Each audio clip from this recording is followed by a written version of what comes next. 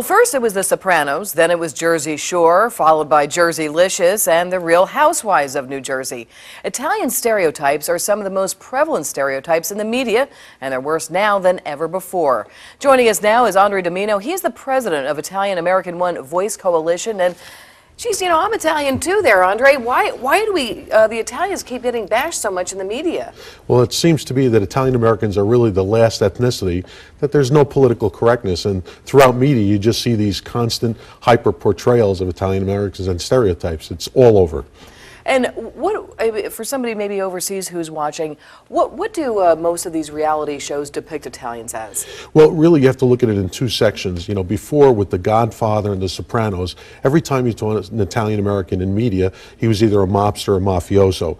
But now with these reality shows, it kind of expanded that to also being a bimbo or a buffoon or someone who was very boorish in the way they acted. So it really is now kind of an expanded stereotype of Italian Americans. And for us folks, again, for the folks that are overseas or perhaps over in Chicago or wherever it might be, most of the people that they are really kind of bashing are the folks in New York, New Jersey, and Correct. Really kind of on this East Coast here. Now, I want to show you, obviously, one of the most famous faces from the East Coast is, of course, we have Governor Chris Christie of New Jersey, and this is the Time magazine cover, and I understand he wasn't too happy with this. No, as you can see, it kind of looks like a mugshot. It looks like a criminal there with the title "The Boss," and I don't think that it was a secret that the fact that they were trying to give him a pejorative look because he is half Italian, and that shot is not very becoming of him. So, what is your group doing to try and resolve this or try and break this habit in the media? Well, we're with the Italian American One Voice Coalition, and what we're trying to do is just say that we just want to be treated like everyone else. There really is no positive balance to these negative stereotypes. They're so prevalent, but you also don't see the balance. You know, with other ethnicities, you'll see positive portrayals, you'll see positive things, but with Italian Americans, it just seems that every single time they're either mobsters or mafiosi or bimbos and buffoons, and we just think it's not fair. Are you actually going to the media with any of your complaints? Yes, for example, like with Jersey Shore, when it came out, it was such a hyper-reality stereotype of Italian Americans that when they wouldn't listen to us about changing things like using negative terms about Italian Americans or having the Italian flag being desecrated and so forth, we then went after the advertisers. And we told the advertisers we didn't think that they should be promoting this. So we did get 11 national advertisers not to advertise. But me, as you know, the show is still pretty popular, and even though they didn't advertise, it did go on for 6 seasons. Well, I can say as a journalist, I'm supposed to be partial, of course, but my name being Mia Cecilia Visconti Marasoni Mariatowski, there you go, everybody.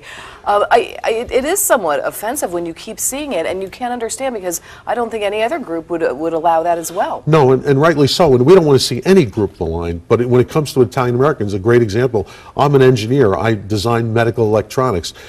When I go out, for example, I went out to Utah and I gave a demonstration to medical doctors, and I don't hide the fact that I'm Italian American, but after I was done speaking about a medical procedure, they wanted to know if I was connected or if I was carrying a gun. Wow. So unfortunately, that perception becomes reality. And other people, what they see on TV so many times on so many programs, becomes what they think. Well, why do you think, and I'm not really sure either, but why do you think this has happened? I mean, there are some colorful characters that happen to be Italian, and I guess you could portray them easily, but is that the only reason? Well, I think unfortunately they've glamorized organized crime. You know, when you look at The Godfather and The Sopranos, it became a glamorized thing. And unfortunately, some people may even look up to those characters. Or on the Jersey Shore, again, it glamorized bad behavior. So I don't think that's a very good thing to emulate towards, but unfortunately that's what the media has done. It's glamorized it, and people have looked at this and said, well, maybe I want to be like this. It's not right. And if somebody wanted to join your organization and maybe voice their complaints as well, how do they get involved? The best thing is just go to our website, iaovc.org, which stands for Italian American One Voice Coalition, and we welcome them to come and help us defend our heritage and defend everyone's heritage. All right, it sounds good. Andre DiMino, terrific to meet you, and we hope you come back to EBRU today. Thank you, Mia. Thanks so much, Andre.